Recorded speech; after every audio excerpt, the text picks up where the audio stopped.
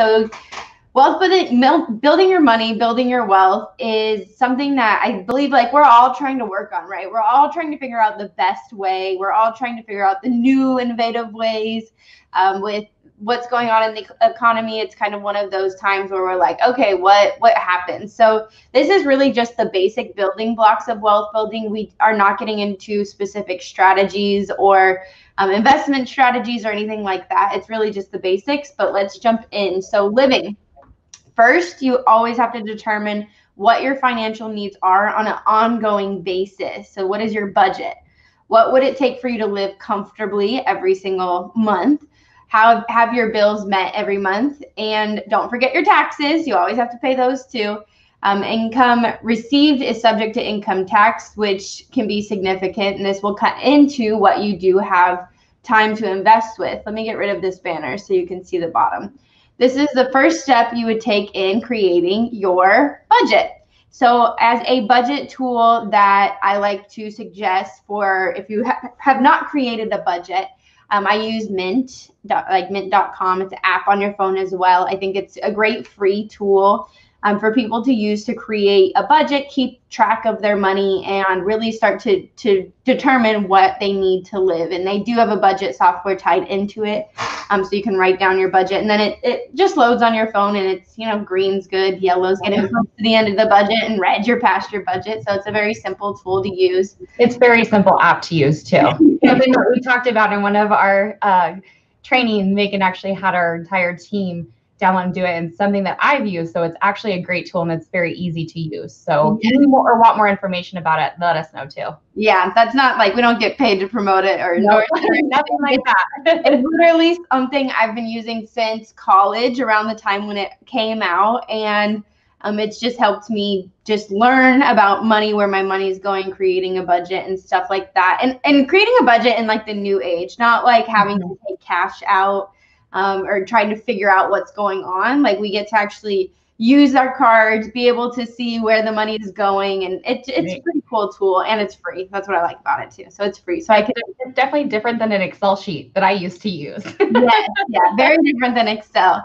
So to live, begin your wealth building by finding a way to generate the income that you need to live comfortably, and you can accomplish this by working for someone else or yourself. So whatever you're doing right now, you can, you know, either way, creating a budget that works for you.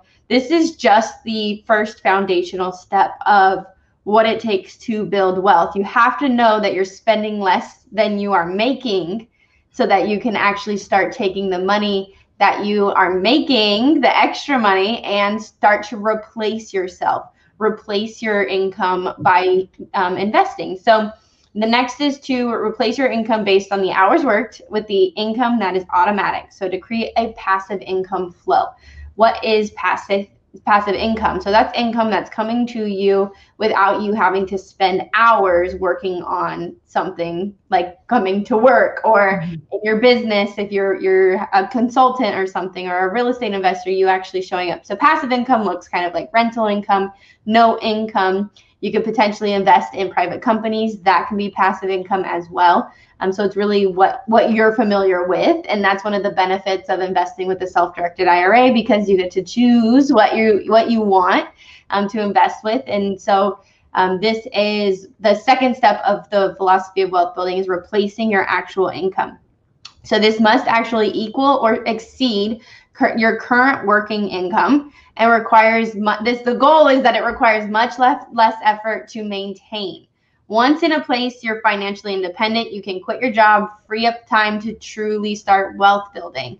And we say this, but I want to say it in an also lighter term, that you don't have to quit your job. I feel like when we talk about wealth building, we talk about people always leaving their jobs and either having so much passive income that they don't work, they just continue to invest, which is great. That's some people's life. Some people love what they do, and some people love working and have the ability to actually create a second stream of passive income while they work, and just continue growing that nest egg where they are able to build generational wealth forever. So the passive income does equal financially independent. Now, the third part of philosophy wealth building is to actually build. So building, there are three forms of income when you're building: immediate income, which is like your present income, your cash flow over time, and your future cash. Once you have achieved a cash flow, which meets your monthly needs, each additional dollar is taxed, leaving only the after-tax amount to invest. One of the best ways to build at this point is to use your IRA to invest in real estate, promissory notes, private placements, and all other forms of assets. If this is a Roth IRA, so if you're investing in a Roth IRA, then qualified distributions will never be taxed again. If you've missed some of our other lives, a Roth IRA is where you pay taxes on the seed, but not the tree. So you're getting taxed current year, but you continuously get to build and invest and use that money over and over and over again for it to be this big tree. And you don't get taxed on the big tree because you already paid taxes. The IRS is not worried about you having to pay taxes later down the road. They got their money, they're good. And so now you get to build that freely and take a distribution once you're 59 and a half, or if you had the Roth IRA open for 5 years, whichever comes later. But the Roth IRA is a great way to invest. Roth IRA is one of my favorite accounts. I have my money in a Roth, and the reason being because the goal is to always make more money and retire with more money that I'm making currently. So that's why it's super important to start actually building your income during the wealth building phase. Yes, and I did want to bring up, if you are not eligible for a Roth account, we do have options that you can do with the conversion, with opening a traditional and going that route if you're wanting to. That is a taxable event, but if you want more information about that, because there are income limits for a Roth IRA. So keep that in mind. But please, if you have any questions, let us know. It looks like we might have a question. Yes, and it's called a backdoor conversion. Yes. So then to continue to build, so the structure investments to produce minimal additional immediate income. Seek to keep additional investment dollars tax deferred if possible in current tax income tax advantage. This is a lot of tax information. I understand that we aren't CPAs. You always want to make sure you're talking to your CPA or financial planner, accountant when it comes to what taxes work for you and how you can tax shelter the most of your money, or more money, tax shelter the more money, more possibilities for you to invest. So I will get to your question about SEPs.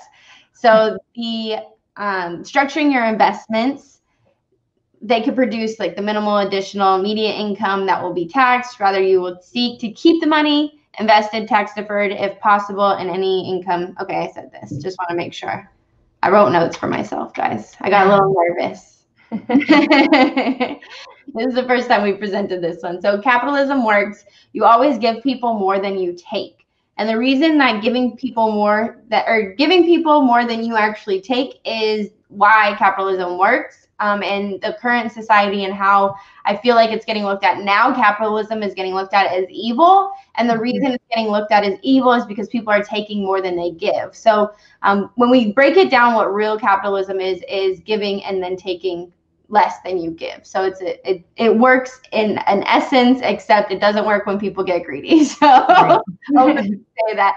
So the absence of cohesion, I can never say that word, cohesion. People always get more than they give up, or else they wouldn't do the deal.